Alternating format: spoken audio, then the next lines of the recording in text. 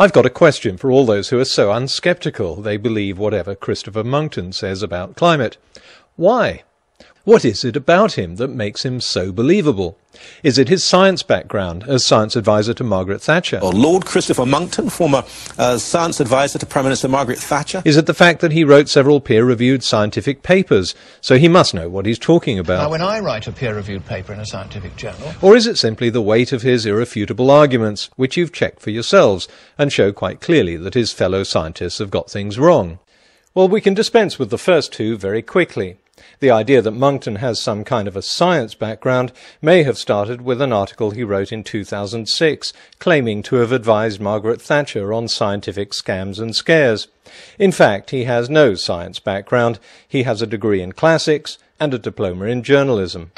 And if he was Margaret Thatcher's science advisor, let's check her autobiography to see what she thought of his advice. That's funny. Margaret Thatcher says her science advisor in the policy unit was George Guy's. Well, maybe Monckton was the man who advised her specifically on climate change. After all, he says so himself. Now, Margaret Thatcher, whom I used to advise on this question 25 years ago... No, Margaret Thatcher disagrees. She specifically says George Guy's advised her on climate change, as a result of which she made a speech about it to the Royal Society and set up the Climatic Research Unit. So what role did Monckton play in her life? Well, let's take a look in the index. Molotov, Molyneux, monetarism? In the entire 900-page autobiography, it seems Margaret Thatcher couldn't find room for a single mention of one of her most important advisers. To be fair to Monckton, he started out in his climate campaign freely admitting he has no qualifications as a scientist. So you may be thinking, what right does a non-scientist, albeit a former political advisor to prime ministers, have to talk to us about the science of climate change? What about that peer-reviewed scientific paper? No, Monckton never wrote one. He was invited to submit an opinion piece to the newsletter of the American Physical Society as part of a debate. This isn't one of the APS's peer-reviewed journals. It's a forum for opinions, as the editorial statement of purpose shows. Monckton's insistence that his piece was peer-reviewed even led the editor to publish a response, pointing out that it wasn't. By now, I'm sure a lot of Monckton fans will be saying, what does it matter if he isn't a scientist? He was never Margaret Thatcher's science advisor and has never published a scientific paper. If he's not presenting his own theories, but just correctly presenting data and inferences from the scientific literature, he doesn't need a science background. And I agree. But all this is conditional on these facts and these quotes being correct.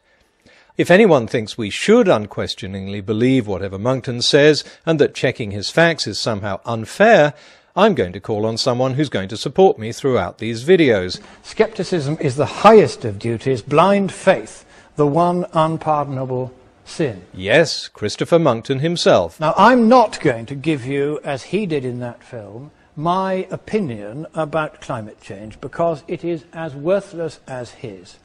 Everything I say, I can and will, on request, verify, either in the data or with equations or in the peer-reviewed literature. Then that makes things very easy. Where Mr. Monckton gives sources, we can check them to make sure he's quoting them correctly. Where he doesn't give sources, we'll find out if he has any. Because as we'll see later in this video, I wrote to Mr. Monckton asking him to verify certain facts and asking for his sources, but the results were quite extraordinary, because I discovered that the person who can best debunk Christopher Monckton is Christopher Monckton himself. So where do we start? So here's the first one. We've had 9 years of a global cooling trend since the 1st of January 2001. There has been global cooling for the last 8 or 9 years. Well, if Monckton is quoting from the data and the scientific literature, what does the data and the scientific literature say about this? A paper published in 2008 by the National Climate Centre in Australia looked at temperature data from the world's 3 terrestrial temperature monitoring bodies and concluded, in all 3 data sets, the linear trend over 1998 to 2007 is upward, i.e. one of warming, even if the warming is weaker in the British data set than in the American data sets. 1998 was even warmer than Monckton's starting point, 2001. In addition, an independent group of statisticians was given the raw data by the Associated Press without being told what it was. The experts found no true temperature declines over time.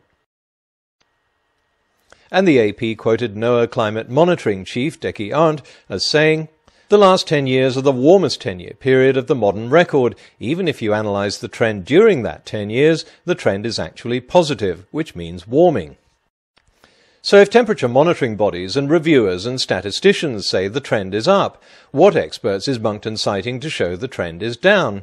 And what that looks to me like is a fairly hefty, and indeed it is, statistically significant rate of fall. It turns out, none.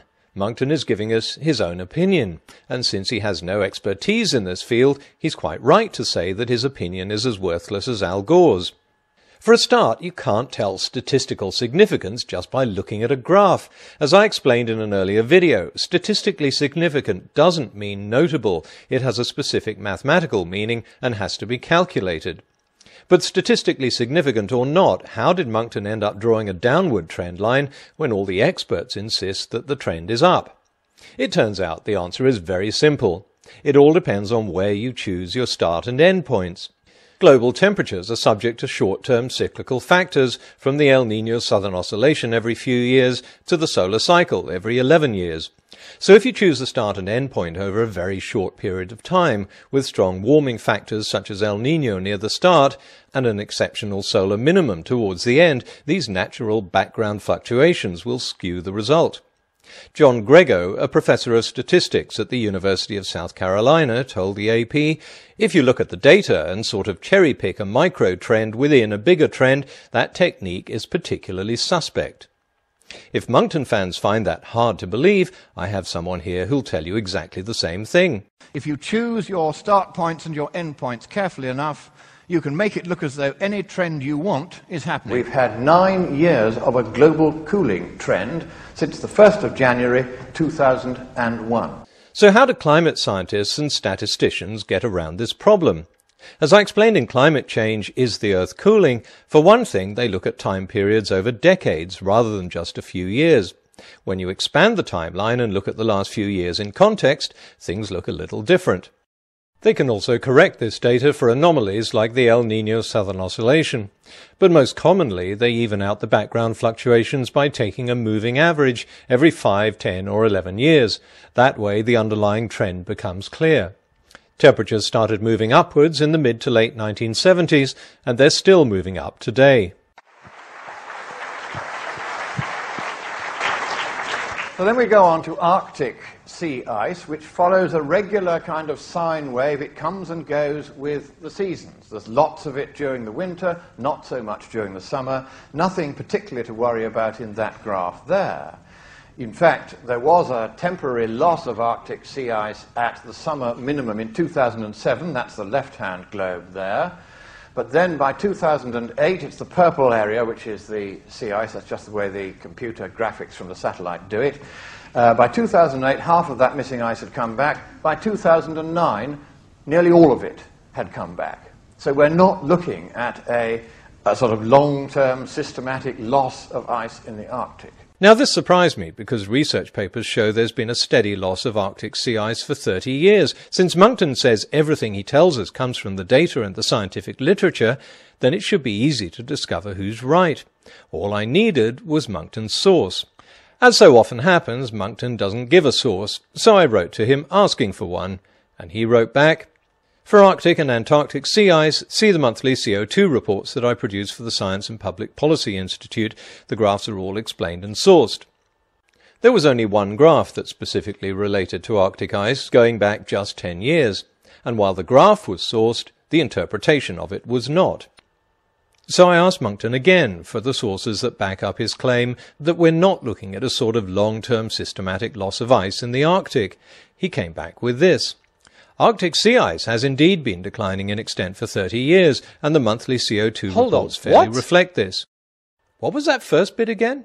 Arctic sea ice has indeed been declining in extent for 30 years, but didn't you just tell everyone... We're not looking at a sort of long-term systematic loss of ice in the Arctic. Once again, which Monckton should we believe? Writing in the monthly CO2 report, Monckton does indeed accept that there has been a decline. There has been a very slight decline in the trend of global sea ice extent over the decades, chiefly attributable to a loss of sea ice in the Arctic during the summer. So his preaching of no long-term decline is not only unsupported by the data and the scientific literature, even Monckton accepts that it's wrong. And yet the arguments he gives to his audiences seem absolutely convincing.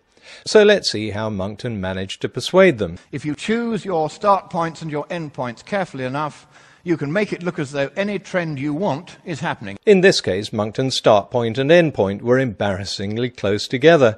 His start point was just 2 years earlier, in 2007, when ice extent was at a record low. This wasn't primarily caused by global warming, it was the result of winds and currents, and Monckton acknowledges this. But there are 30 years of data going back to when satellite images were first taken. This is what it shows. As Monckton admits, when you press for a source, it's a 30-year decline. And if we go back even further, we can see the last 30 years in context.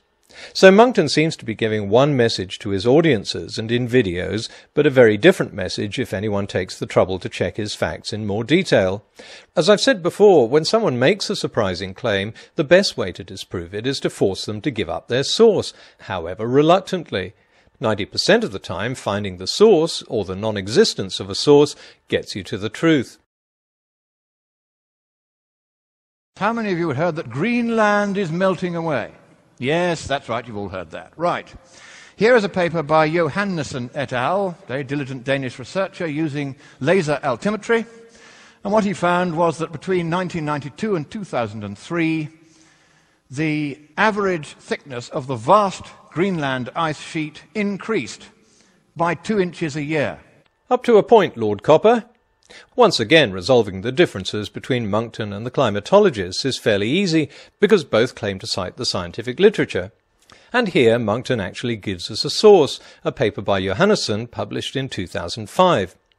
If Johannessen's altimetry measurements show a thickening of the Greenland ice sheet, and this is not disputed by other researchers, then Monckton doesn't need to convince me with pictures of ice getting thicker.